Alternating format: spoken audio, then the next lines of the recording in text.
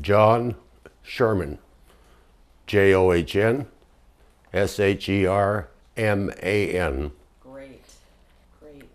What was your family doing in 1964? They had a dairy at this location. They were milking between 10 and 12 dairy cows, grade B. Okay. And what were you doing during this time period? I was working for the state of California, and at that time known as the Division of Highways, What do we know that as now? Caltrans. Okay. And what sort of problems did your family run into during the flood? Mainly, they were elderly. My father was elderly, and health problems along the way, and I was taking care of the dairy business for him, and yet working for the state of California at the same time. So again, they were living here, and we were managing in that manner. Down in the Arcata Bottoms, and this area got hit pretty hard by the flood. This area was inundated with water. It all began on the 21st of December. I was alerted. We have a little problem with the mic. Where's this from? Yeah, you know, I think maybe we need to adjust the mic in there. It seemed to be clear, and then it wasn't. Did my voice change? Not in that way. It didn't seem to be rubbing. Yeah, it is kind of rubbing on here. Yeah, Jen, maybe I'm try gonna- the other side. I'll just bring it up. There. Okay. Okay. Okay. Yeah, there was a little rumble there, and I don't know where it was coming from. Yep, sometimes that That's probably from that breakfast. revenge of the... Oh yeah, that's I know it nice was to the have in the tomato background. juice. It was the tomato juice. Okay. Okay, so we're gonna, we'll start over. How's that coming through? Because I hear the dog barking. Can you hear that? Can you hear the dog barking? No, In your I don't headphones? hear a Okay, dog. we'll just keep on going then. And so tell me about the flood as it affected this area of the Arcata Bottoms. And if you could use complete sentences too, because we're gonna cut me out of this. Okay. I was first alerted that there was a possibility of a flood that was going to occur. I think it was on December 20th of 1964 in the evening hours. I was contacted by a friend of mine from Neelan Prairie by the name of Henry Russo, Roussesseau. And Henry had said to me that they had had a lot of rainfall in their area, and there was a stream that he was crossing, trying to cross, that he could not cross with his boots, and that we were going to have a flood the next morning. So I took it from there that I better be on alert for the folks and keep them apprised of the high water that may be anticipated. In the morning of December 21st at about 6:30, I received a call from my sister, and she had said that Gentoli Lane, that's Giuntoli, was under floodwater from Mad River. I left the house, went up next to the river, which is east of this place where we are presently, and the water was level with the road. By the time that I had turned the car around in reverse order, the water was at least a half a foot over the road. We'll have you say that last part again. The water was... At least 6 inches over the top of the road, beginning to flow across the fields. We elected to stay down at this location instead of vacating or evacuating. The only problem in evacuation from this location is that we get a tendency, or I always have a problem of getting cut off from high flows that traverse the area of Arcata, out of Arcata Bottom land, southeasterly from this point. The water at that depth is generally about 6 foot. So we stayed at this location and helped all the rest of the neighbors out that stayed here. Emerson Graham stayed here, or stayed in his house nearby. John Piffrini stayed in his house nearby. Judah Piffrini stayed in his house nearby. And the cars stayed nearby or down the road from this parcel. Most of the women, with the exception of my mother, he vacated the area. They went to Arcata. So the rest of us stayed here. We pooled our food, we pooled our whiskey, had a card game, and enjoyed ourselves.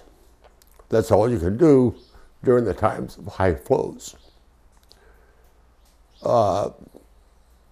We experienced no loss of cattle at this location.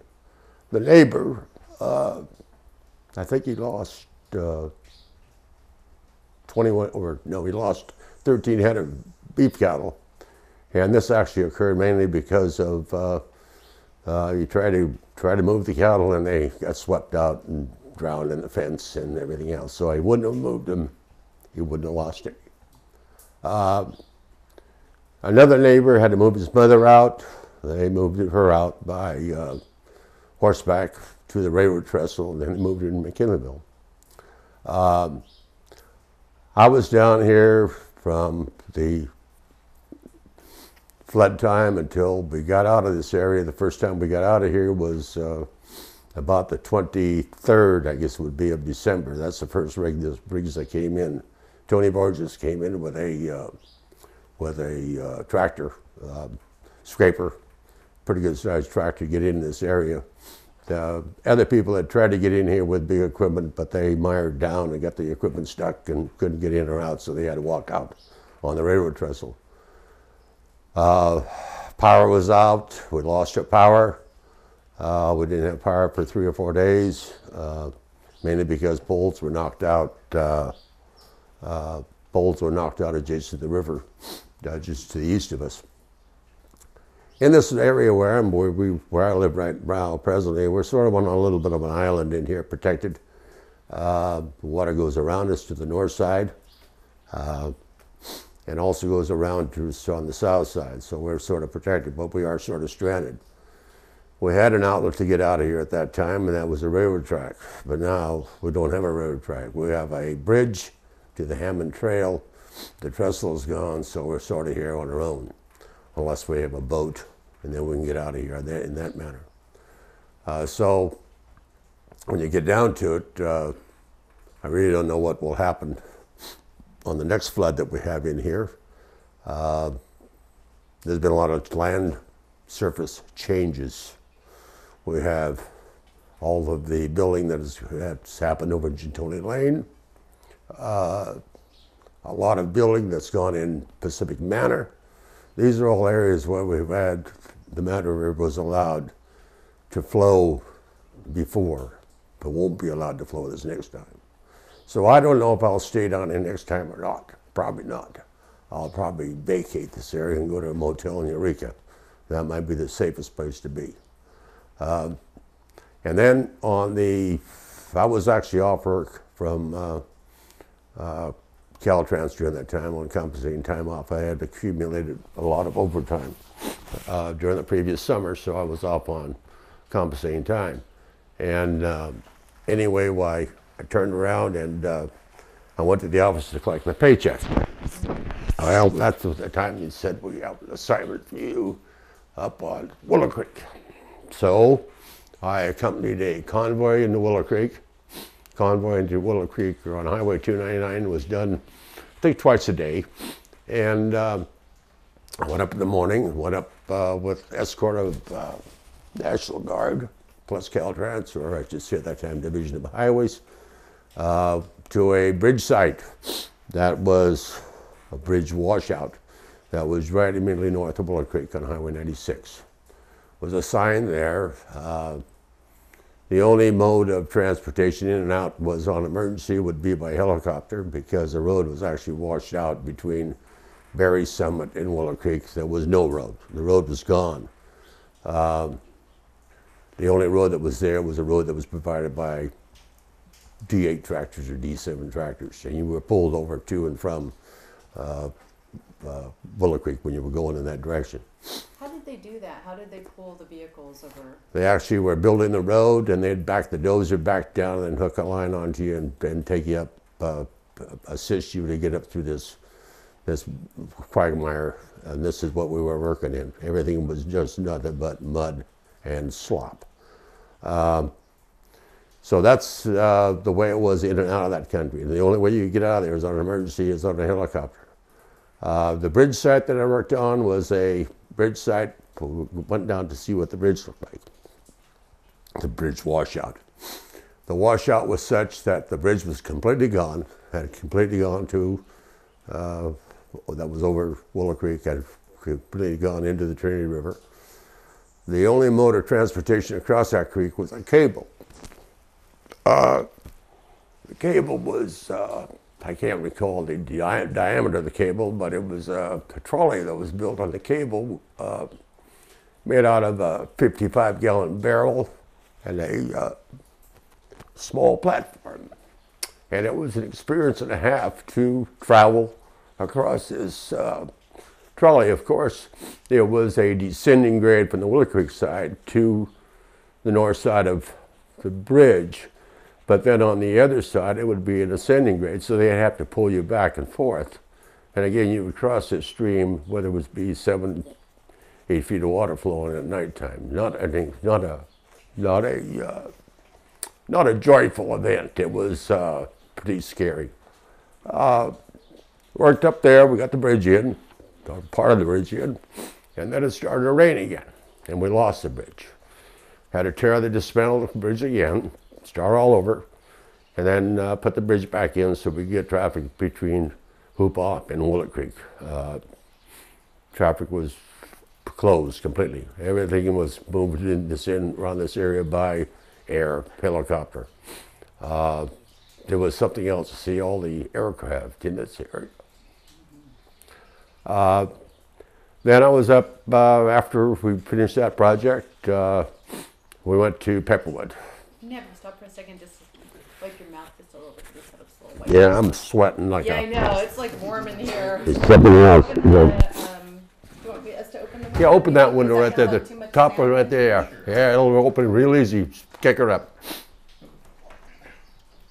There you go. There you go. Whatever Like, falls. nothing like being in the hot seat. Oh yeah, it's a hot seat. Yeah. It's doubly hot. Excuse me. Sure. Uh, So tell me about Pepperwood. Pepperwood. Okay, Pepperwood was a project. It was the clean my nose a little bit here. Pepperwood was actually a project that was the realignment of Highway 101 between Red Crest and Stafford. We had an office in Pepperwood. We had just settled in. When I said we, I'm talking about Vision Highways. We just settled in Dennis' office. I had some gear in the office, personal items. I had worked down there previously that year or the year before. And we had all our books in the office. We had all the survey equipment in the office. And the office got lifted in the flood. And I don't know how much water went through that area. There was probably 15 to 20 feet of water. And it took this building that we're in and it slammed it up against a big hedge of trees, and everything flew out of the house, and we were down there salvaging all of the paperwork for that project, and that would be all of our survey notes and everything imaginable, and then hauling all that to Eureka, and then laying all that paper out on the floor of the basement to let it dry. And then I was working at that time on the alignment, on the new alignment for the Pepperwood Freeway job. So we were surveying on the Pepperwood Freeway drive job, doing that work after the flood, and driving down through Pepperwood, and you'd see large barns sitting right in the middle of the roadway. These are photographs that are readily available, and again, it was a sight to really see of how much damage was really done with the magnitude of that flood. Traffic, or I should say driving to and from Pepperwood, was very extensive. To get to Pepperwood, you could not just drive down Highway 101 through Scotia and Riodale, because the bridge was severed at Riodale and you'd have to travel down through Ferndale and go around on the Blue Slide Road and go through, that road would exit out on Highway 101 right at Riadel, and then you could cross a wooden trestle bridge at Riadel, Scotia, and then you'd be able to get down to Pepperwood from there. One of the newer bridges that was constructed down just south of Scotia did not make it through the flood. It was washed into the river. The old bridge is a bridge you used for your travel to and from Pepperwood. So we worked down there for quite a while, for about 2 or 3 months. And then after that, spring came on and summer came on, and then we started in the chore of reconstruction of a lot of projects throughout the district. The number, I forgot how many or how many bridges were actually damaged or destroyed in the North Coast, but it was a larger number in Delaware, Humboldt, and Mendocino counties. But the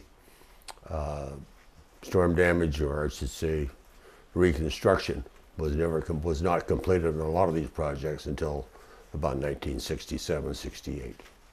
So again, it was an experience and a half to go through most of this.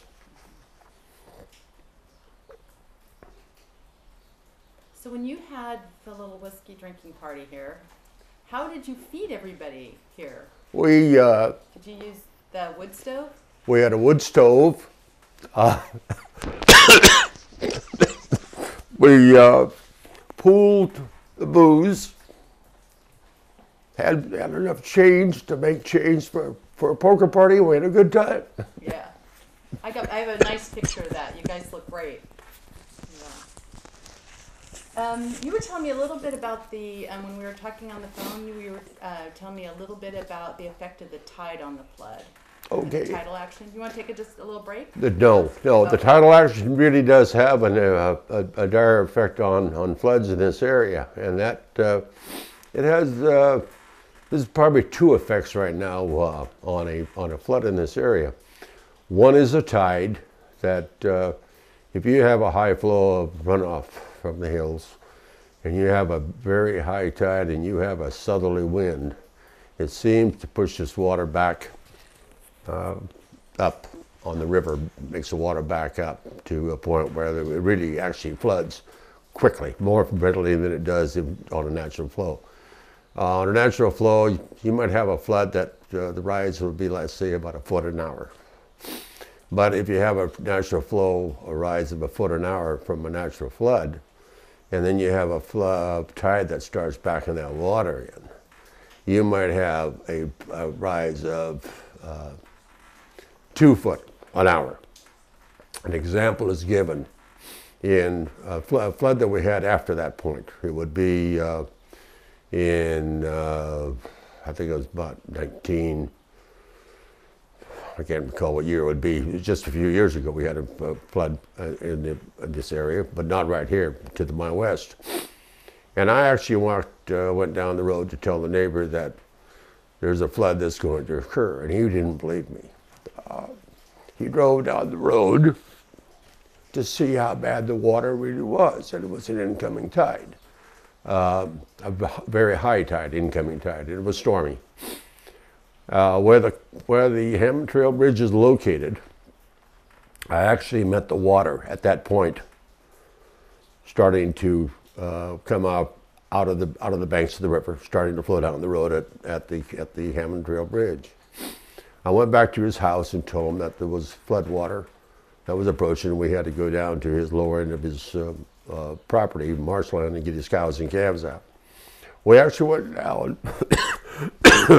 and the flow walking across the field was such that there was no flood water present in the field. Just surface water, natural surface water. We walked down to the lower end of the ranch to get these cows and calves, and we got back, and his daughter was along at that time, and she had to actually hold on to his belt coming across the fields on this fence because the flow of water was about a good 3 foot with current moving. And we'd only been on that lower end of that ranch probably no more than 45 minutes. So that tells you how fast these things do occur. They actually advance quite quickly on an incoming tide. And that's what actually pushed that flow over as quick or as fast as it actually did. The other thing now that I have some concerns about is we don't take the gravel out of the rivers anymore. And therefore, gravel was always being extracted out of the rivers. So therefore, when you have a flood or a amount of rainfall with that magnitude occurring, will the river be capable now of being able to handle a runoff with that much, with a flow of that magnitude? How does the gravel change that? Well, the stream bottoms are actually raising. Again, the bottom of the bars are actually starting to come back. Take, for instance, right nearby here, we had just got finished doing a big project in McKinleyville. And a lot of the aggregate that was used for the base, sub-base, cement-treated base, the asphalt, all came from Mad River. That was all rock coming from Mad River. So that gravel was not present in those bars at that time. So if that rock would have been there, probably the flood would have been worse. But now, we have not been taking the gravel out. So now, that gravel is back. Excuse me. The brush, or I should say the vegetation on the banks are such now too. They've grown for 50 years. So therefore, that also has a tendency to make the void smaller for the flow of water. So I have some real concerns along the way here. What's going to happen in the future? I look to the east of me up here, I see where there was property that was wide open before it was pasture land. People have moved in. Houses have been built. Trees have been planted. I mean, not just a hedge, I'm talking about a forest. What's that going to do when the flows come this next time? Good question. I don't know. All right. But I think that's a very good question. So that's about sums everything up, pretty much so. And you were talking, when I talked to you on the phone, you talked about moving cattle and actually having to swim them around. My cousin, which is south of Samoa Road, was affected by the flood, not on the same days that we were here. So it's a natural contour, the natural elevation of the fall of the ground actually goes toward the Humboldt Bay. Water flows toward Humboldt Bay. There are maps available actually shows how the stream, or I should say the channels were at the time of the 64 flood. And all this water has to go someplace. So as it flows to the southwest, it gets butted up against the dikes that are around the bay. So therefore, those individuals that are living between the dikes and the Samoa Road or Route 255, they're going to get this water after we have the water. So like I say, like I'm saying, is 2 days after the flood occurs here, they have the flood. And they were actually towing cattle out to safety with the use of a outboard motor and a boat. And they just go to come in and they would actually put a lariat around the cow's head and take her out in deep water and tow her to safety. And then let her get her footing so she would be able to get back up and get back on safe ground. But that's how they move livestock. Lois Wallace actually had water in her house. And again, more details can be provided by her. She was to tell you exactly what they went through. And they went through something else for 3 or 4 days after the flood was already done here. I can't imagine having to clean all that mud out of your house. The mud is something else. The only building here in this place here that received any of that silt was the garage. That's the only building. And that that mud is like slime. You know, you can wash it out and pretty soon it's still there and it's very slick. And I mean, you have to have good boots to walk on it. If you don't, you're gonna fall. You're gonna fall. And as old as I am, I can afford that. Yeah. So anyway. Okay, let's see. I think you covered everything that I had on my list.